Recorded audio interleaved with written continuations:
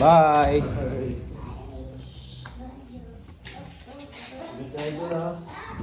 Eh, hindi sinabi ba sa'yo ni Manong?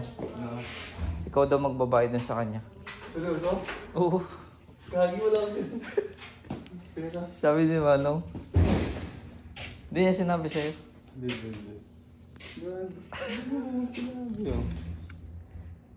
Wala oh. Lolo. Sabi niya kanina. Sa okay daw, patapos na ako. Di nga. Kasi sila walang video. Sabihan ko na lang. Yan. Joke lang. Seryoso? Sige, idol. Sige, idol. Ingat, idol ha. Text tayo. Sige.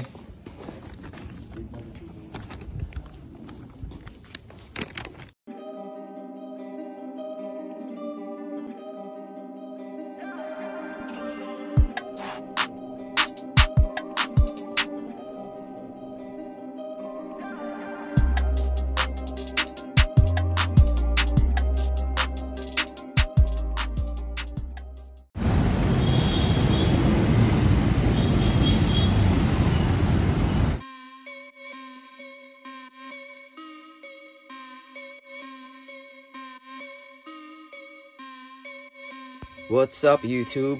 So una, gamitin ko muna aking wall cordless 100 years.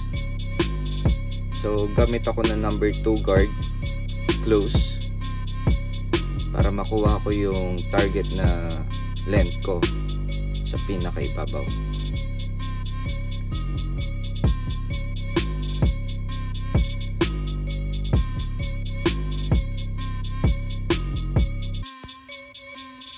Tapos gamit naman tayo ng number 4 guard close para makuha ko yung target na length ko sa likod.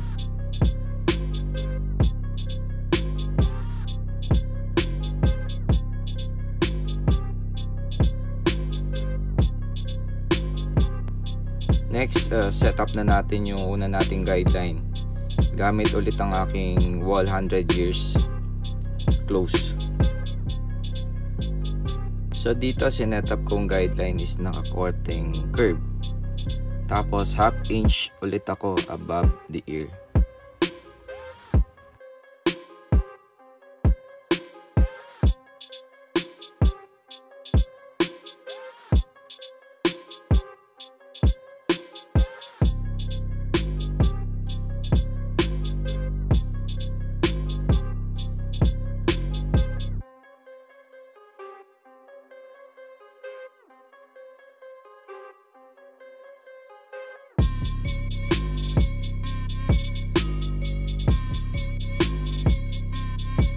So using my wall 100 years cordless again, open ko lang yung lever, tapos gawa ko ng mga more than half inch na second guideline.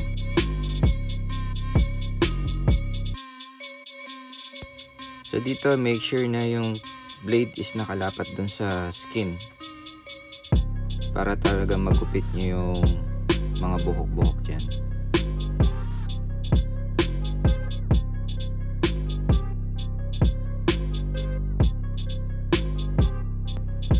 So after nun, i-close ko ulit yung lever halfway. Parang blend ko na yung first guideline ko tsaka second guideline.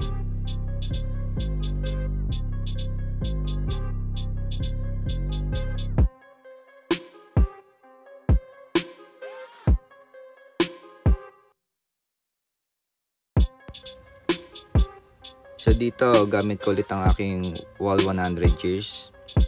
Ginamit kong guard is 0.5. So bine-blend ko lang yung part na doon sa ginamit natin na unang guard, which is number 2 guard. So ang motion ko dyan is flick. Pa-flick ang motion ko para hindi ko masyado may taas yung aking magugupit. So gamit ang 0.5 again, lalaruin ko na siya ng open and close para unti-unti ko nang ma-blend yung part na to.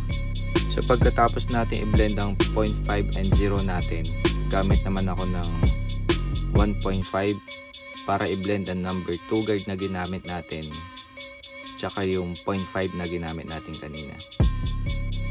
So kanina yung 0.5 natin is pa flick motion.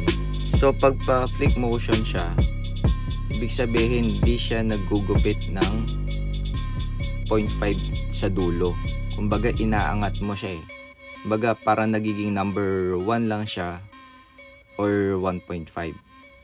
So yun yung blend natin dito.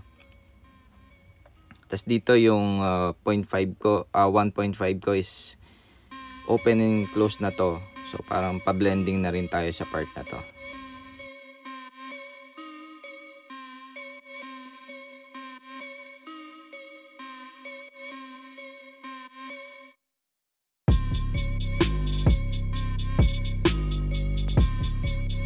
Gamit naman ng aking Babyliss Pro Gold FX, tatanggalin ko na yung buhok dun sa ilalim ng aking first guideline.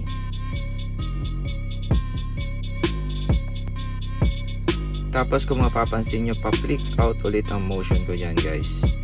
Ayoko mag-create ng panibagong guideline na naman. So, kailangan i-flick out nyo lang siya para hindi kayo mag-create ng panibagong guideline. Dahil ayaw nyo balikan yung ginupit natin kanina. Gamit naman ng aking Andes dry shaver, tatanggalin ko na yung buhok dun sa may pinaka ilalim na part para mas smooth ang ating fade.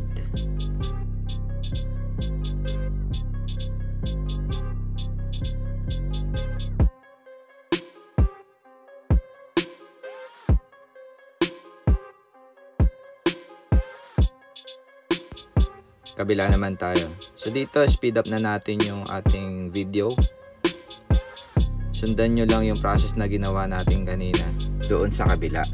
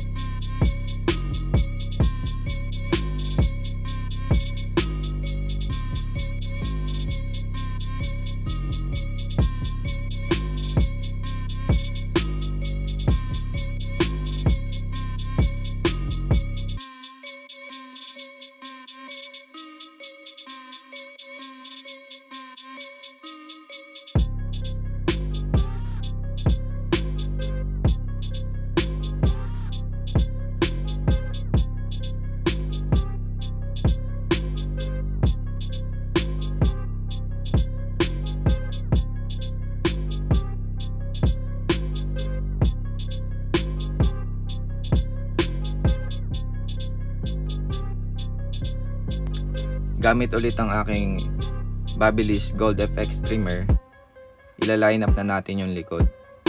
So sa likod, yung line up niya is korteng U. Payo yung korte ng line up natin sa likod.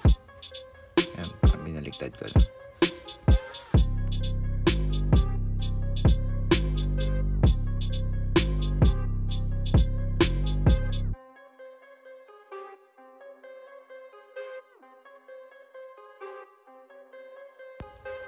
So pagbigyan nyo na yung mga angles ng video natin dahil mahirap mag video at maggupit at the same time at itutok ang ilaw at the same time.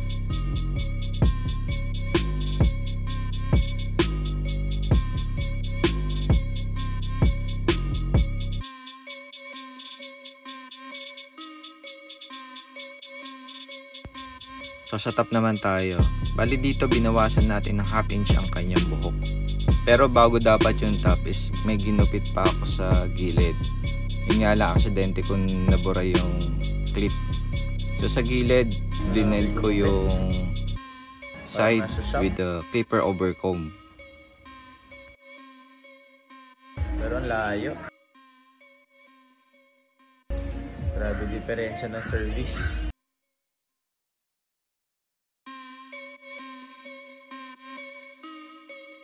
Questionable.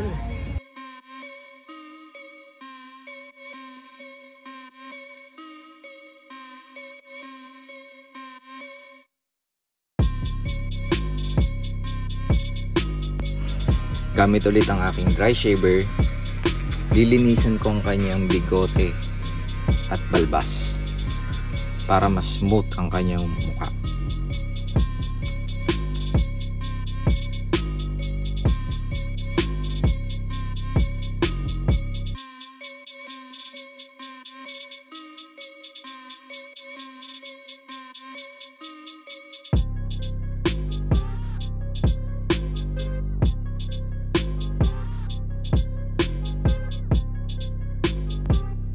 Ito na ating finished product.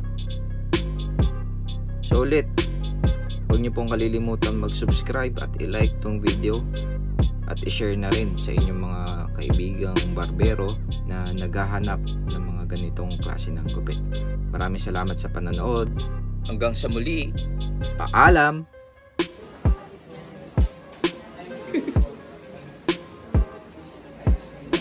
Ito pa nga ano ko to eh.